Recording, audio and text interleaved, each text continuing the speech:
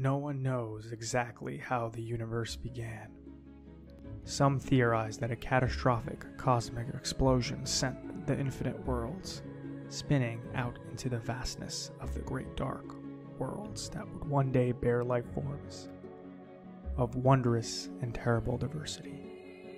Others believe that the universe was created as a whole by a single all-powerful entity. Though the exact origins of the chaotic universe remain unclear and uncertain, it is clear that a race of powerful beings arose to bring stability to the various worlds and ensure a safe future for the beings that would follow in their footsteps.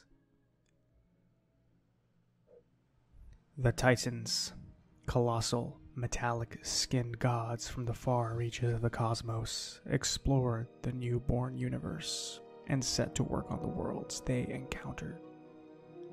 They shaped the worlds by raising mighty mountains and dredging out vast seas. They breathed skies and raging atmospheres into being. It was all part of their unfathomable, far-sighted plan to create order out of chaos. They even empowered primitive races to tend to their works and maintain the integrity of their respective worlds.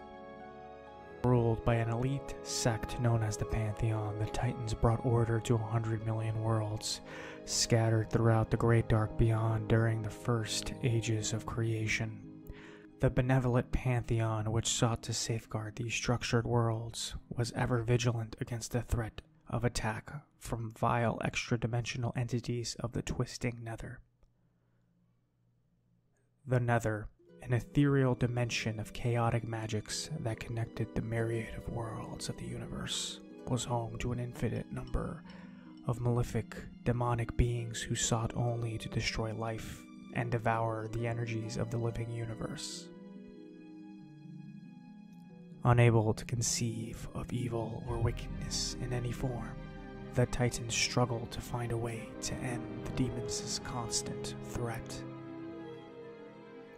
Over time, demonic entities made their way into the Titans' worlds from the twisting Nether, and the Pantheon elected its greatest warrior, Sargeras, to act as its first line of defense. A noble giant of molten bronze, Sargeras carried out his duties for countless millennia, seeking out and destroying these demons wherever he could find them. Although Sargeras' nearly limitless powers made short work of the shambling demons he found throughout the Great Dark, he was greatly troubled by the creatures' corruption and all-consuming evil. Incapable of fathoming such depravity, the Great Titan began to slip into a brooding depression. Despite his growing unease, Sargeras rid the universe of demonic entities by trapping them within a corner of the twisting Nether. While his confusion and misery deepened, Sargeras was forced to contend with a particular insidious group intent on disrupting the Titans' order, the Nothrazim. This dark race of vampiric demons, also known as the Dreadlords, conquered a number of populated worlds by possessing their inhabitants and turning them to the shadow. The nefarious, scheming Dreadlords turned whole nations against one another by manipulating them into unthinking hatred and mistrust. Sargeras defeated the Nothrazim easily, but their corruption affected him deeply. As doubt and despair overwhelmed Sargeras' senses, he lost all faith, not only in his mission, but also in the Titan's vision of an ordered universe. Eventually, he came to believe that the concept of order itself was folly, and that chaos and depravity were the only absolutes within the dark, lonely universe. His fellow Titans tried to persuade him of his error and calm his raging emotions, but he disregarded their more optimistic beliefs as self-serving delusions. Storming from their ranks forever, Sargeras set out to find his own place in the universe. Although the Pantheon were sorrowful at his departure, the Titan could never have predicted just how far their lost brother would go.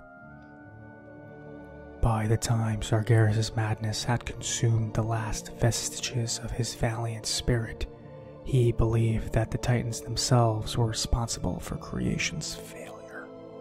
Deciding at last to undo their works throughout the universe, he resolved to form an unstoppable army that would set the physical universe aflame. Even Sargeras' titanic form became distorted from the corruption that plagued his once noble heart. His eyes, hair, and beard erupted in fire, and his metallic bronze skin split open to reveal an endless furnace of blistering hate. In his fury, Sargeras shattered the prisons he'd created and set the loathsome demons free. These cunning creatures bowed before the Dark Titan's vast rage and offered to serve him in whatever malicious ways they could. Seeking a way to lead and control his vast demonic army, Sargeras recruited and subsequently corrupted the ancient and intelligent race of the Eridar. From within their ranks, Sargeras picked 2 champions to command his demonic army of destruction.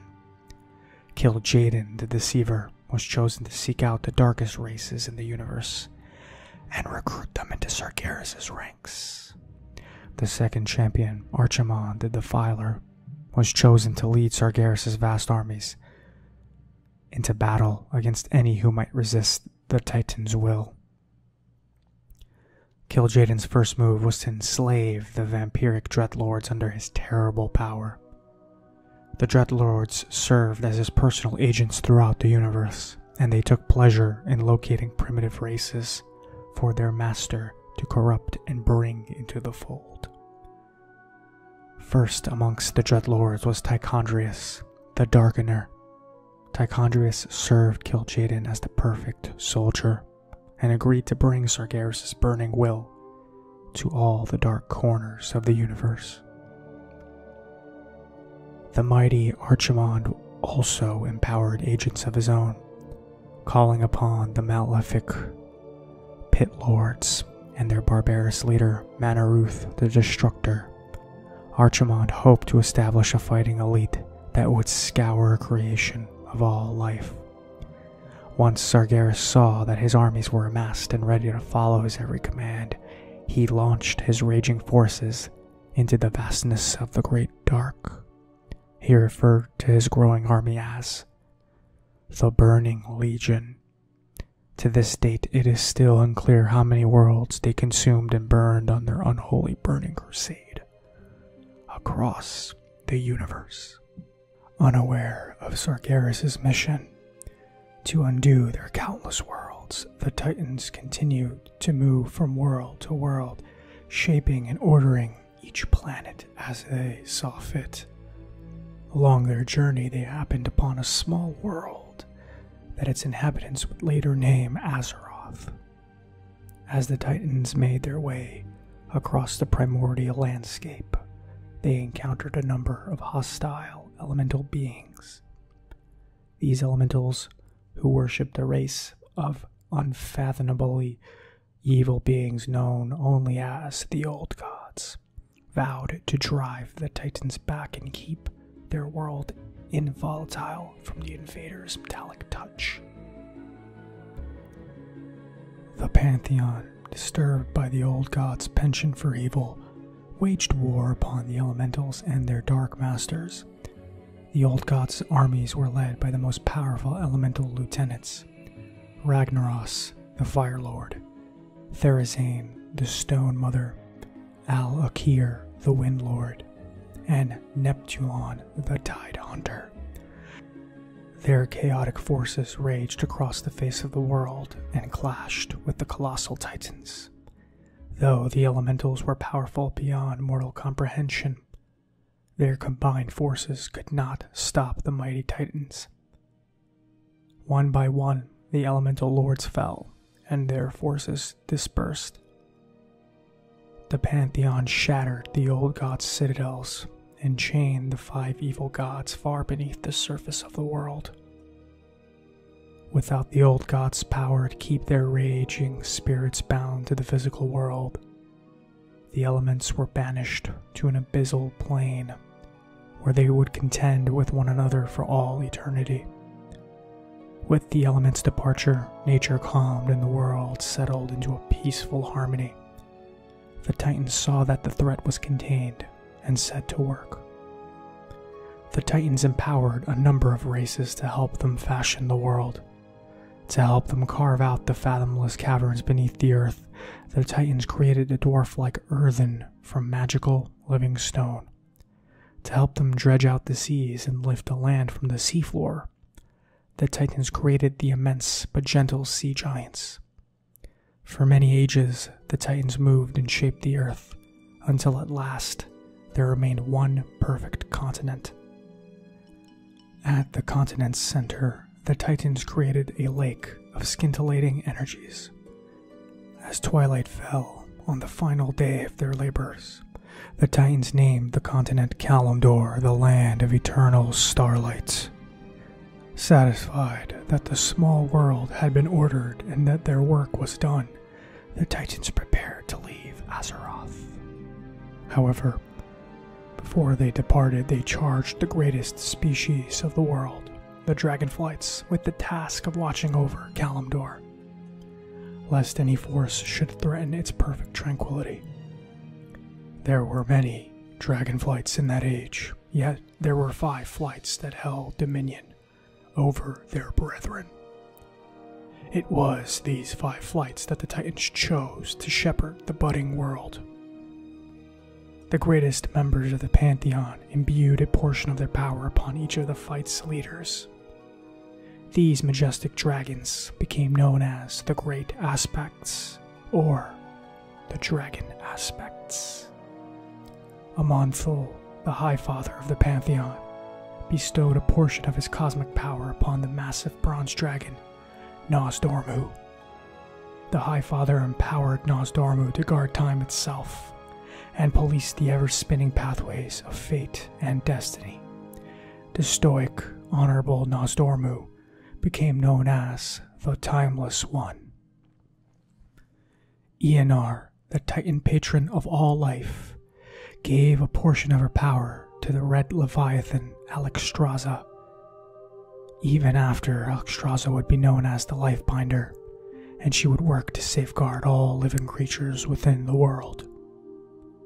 Due to her supreme wisdom and limitless compassion for all living things, Alexstrasza was crowned the Dragon Queen and given dominion over her kind. Eonar also blessed Alexstrasza's younger sister, the lithe green dragon Ysera, with a portion of nature's influence. Ysera fell into an eternal trance bound to the waking dream of creation. Known as the Dreamer, she would watch over the growing wilds of the world from her verdant realm, the Emerald Dream. Norgannon, the Titan Lorekeeper and Master Magician, granted the blue dragon Malygos a portion of his vast power. From then on, Malygos would be known as the Spell Weaver, the Guardian of Magic and Hidden Arcanum. Khaz'goroth, the Titan Shaper and Forger of the World, bestowed some of his vast power upon the mighty Black Rim, Neltharion. The great-hearted Neltharion, known afterwards as the Earth Warder, was given dominion over the earth and the deep places of the world. He embodied the strength of the world and served as Alexstrasza's greatest supporter. Thus empowered, the 5 aspects were charged with the world's defense in the Titan's absence. With the dragons prepared to safeguard their creation, the Titans left Azeroth behind forever. Unfortunately, it was only a matter of time before Sargeras learned of the newborn's world's existence.